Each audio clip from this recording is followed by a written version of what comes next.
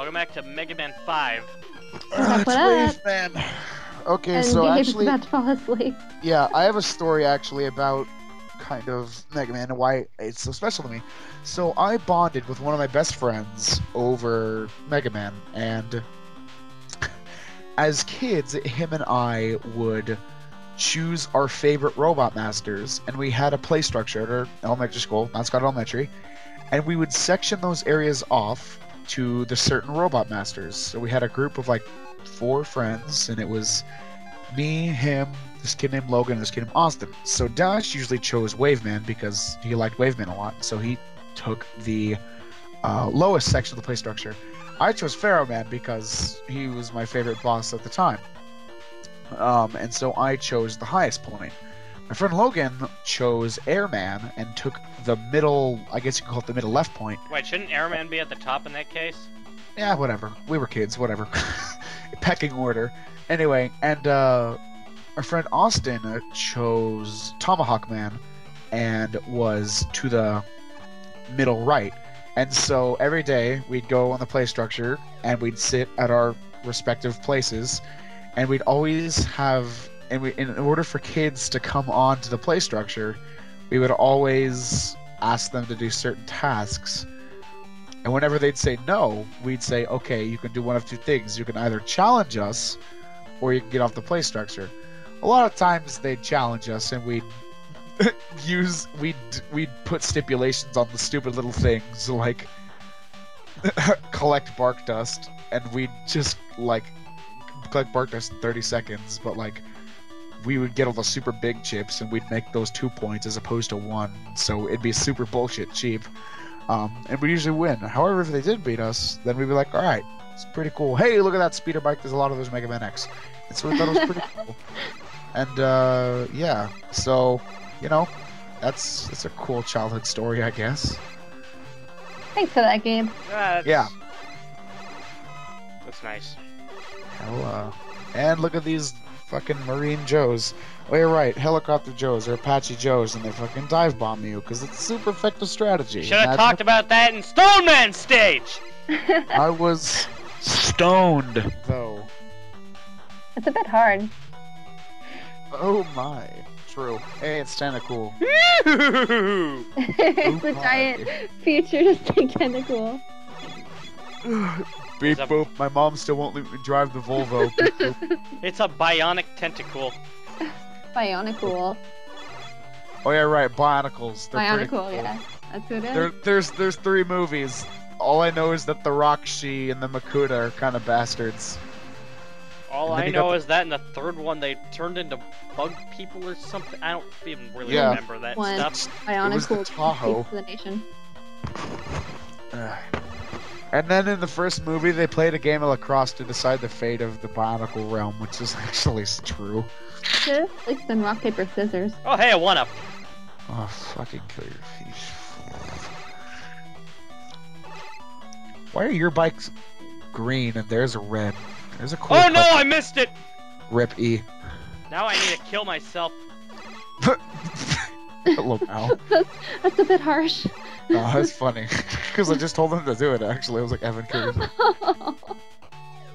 How are you gonna do it? Like, drink bleach, jump off of something, or just get shot? That's how. Suicide is never the answer. I'd like It to is ask when you need to why... get a letter.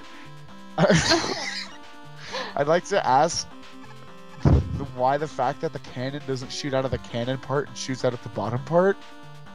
Great question, Gabe. I cannot answer that for you. Ooh, I have no. Look at those mountain-ass mountains. Look at the city in the background with those power lines. Nice. Yeah. Like I said, this game's pretty nice to look at. Those wave effects are pretty good for NES. They are. Definitely a step up from the wave effect in Mega Man 1. Oh yeah, right. Yeah, it's pretty intense. Oh hey, a 1-up. Nice. You got the one back that you fucking killed yourself for, dude. Yeah.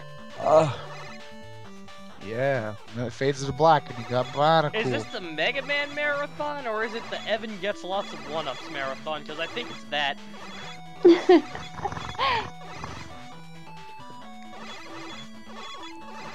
Evan, in 30 years, when you release these videos, What do you think? Okay, this is like I'll an be actual... married and have like 6 cats by the time we. This is what I mean. Published. This Kari, is like you're gonna now... have 6 cats? Don't judge me. This is now getting to a super serious question. 1, I know you're probably gonna release these. 2, okay, this is a question I've been pining myself for a while. And don't take this to any offense. Why are we doing this? Like, it's not, I'm not saying I'm wasting my time. It's not. I'm having fun. However, if this is a gaming channel, a gaming channel, a gaming channel, and you only got like, I don't know, like what, 50 or something subscribers? 70? Fuck it, we'll just say around 60 plus. Honestly, is 60 plus views gonna make this meme worth it? As long as you had fun. Okay, that's true. I was actually gonna say the same thing as Kari did. And here's Waveman. He's cool, but he's kind of... I'm 100% serious. I think anything is worth doing if you have fun doing it. You know, as long as it's not harming you or others. I said the same thing about sex. I said the same thing against revenge against the evil ones. What? Revenge of the Sith? No, don't talk about Revenge of the Sith. I mean, it's the best of the prequels, but that's the thing, it's the best of the prequels. I think if you do anything for fame, then it's just, like, not worth it. You have to enjoy what you're doing and accept the fact that you might not get noticed for it, you know? I think as long as you're okay with not getting noticed for something and you still enjoy doing it, then it's totally worth doing it. You know, because I brought up the prequels, Gabe, I have a question for you. Yes. What would you rather watch? Raiden and Rose in Metal Gear Solid 2 or Anakin and Padme in Star Wars Episode 2? Okay, first of all, I'd like to say that I like Attack of the Clones the best. Actually, no, I don't. Now that I'm thinking about it, I like the part with the clone troopers, and that's it. Yeah, I love the troopers. Yeah. Fuck. Okay. So, fuck. Okay. Anakin and Padme. Padme. The W is flipped upside down. Anakin and Pac-Man. You switched it to Wumbo. Anyway, so, the only reason why is because with Raiden and Rose, I'm not saying the voice acting is terrible. If anything, it's actually pretty okay. However, the voice actors do sound very uncomfortable saying their lines. Now, let me give regards to Anakin and Padme. They look uncomfortable giving their lines, and they sound uncomfortable giving their lines. And so at least you know what you're getting with Anakin and Padme. Being extremely uncomfortable. Padme. Fuck. Agwe. Papa Gay. Either way, they're both shit for similar reasons.